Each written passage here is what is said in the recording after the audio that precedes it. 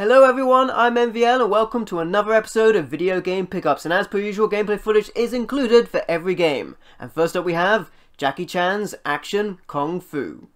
This is a platformer where you control Jackie Chan, whose sister has been captured, and you set out to save her, fighting through several stages and bonus stages as you make your way to a final showdown.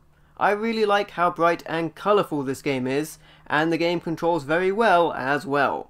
This game does have limited continues though, so it will take practice to make perfect to run through this game. That's Jackie Chan's Action Kung Fu on the NES. Next up we have Psycho Pinball on the Mega Drive. This is a pinball game, and it contains 4 tables to play on, which include the namesake Psycho, the Abyss, Trick or Treat, and Wild West. The tables have a lot of interactive objects to bounce your pinball into, and all the tables are also bigger than the screen size, which thankfully isn't an issue as the screen scrolls very naturally to keep up with the movements of the pinball. Each table has its own personality, and overall I really liked how this game picked up and played. That's Psycho Pinball on the Mega Drive. And next up we have Road Rash 2 on the Mega Drive. This is a racing game, where the fast action of motorbike madness meets fast hands and sometimes weapons in road rage combat. You take part in no-holds-barred racing action across various roads and environments, where you are rewarded depending on placement, and with that reward you can upgrade your bike between the races. This game is very engaging, and the scrolling feels pretty smooth when playing, so you aren't totally surprised when items pop out of the foreground and obstruct your path. Be careful not to get knocked off your bike, it may spell your doom as it's a long way back to your vehicle. That's Road Rash 2 on the Mega Drive. And next up we have Virtua Pinball on the Mega Drive. This is a pinball game that boasts 29 pre-made pinball arrangements, as well as the option to build your own pinball arena, with multiple assets, themes, and backdrops to choose between. I think the customization is probably where the strength in this game lies. As such, it doesn't really play out like a traditional pinball game. Instead, you can build the pinball world you desire with whatever your brain can dream up. That's Virtual Pinball on the Mega Drive. Next up we have Pro Pinball Fantastic Journey. This is sold individually, but it's also available as a double pack. If you look out for this sticker, it will include a bonus game. And this version also includes Pro Pinball the Web as well. This is a pinball game. Pro Pinball emulates the look and the feel of a real-world pinball table, albeit virtually. The whole pinball table is captured on a single screen, with the exception of the heads-up display, which instead is overlaid at the top of the screen. This displays animations as well as the score and ball count. This version of the game also included Pro Pinball the Web on a bonus disc. This obviously has a different theme, and I really do enjoy the presentation of this game. Otherwise, the display is similar, with the whole pinball table captured on one screen and the heads-up display overlaid on top. That's Pro Pinball Fantastic Journey and Pro Pinball the Web on the PlayStation. And next up we have Radikal Bikers on the PlayStation. This is a racing game, where you play as a pizza delivery person riding a super-powered moped against the clock to serve fast food to impatient people. You ride against competition in a hazard-filled raceway of oncoming traffic, where you have to reach checkpoints before your time runs out, or you will need to retry. This is a difficult but rewarding game, where mastering drift turning and eyeing secret shortcuts is essential to making it to the next race.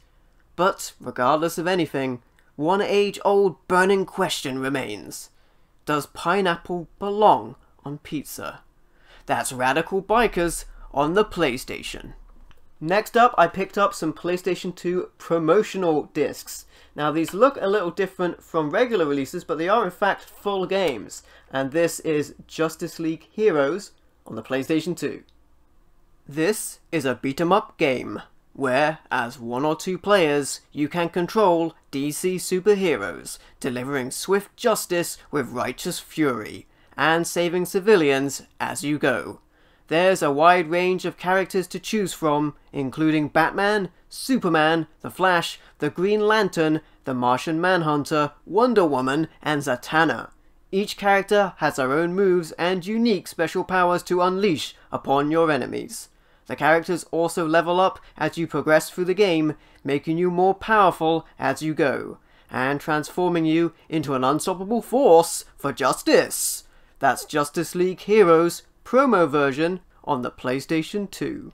And next up we have Rumble Rosa's promotional disc on the PlayStation 2. This is a wrestling game, and it's a game I already had, but since it's a very good game, I thought it would be cool to grab a promotional variant as well. And this game is very good. It uses the game engine from WWE SmackDown Here Comes the Pain, and along with that already established and well-received gameplay, it adds its own crazy, over-the-top characters and a fantasy-filled story. I describe it like a mix of Stardom, a Japanese women's wrestling promotion, with the out-of-this-world storytelling elements of Lucha Underground. This game has the option to jump right into quick pick-up-and-play matches, which makes this game a great multiplayer game as well.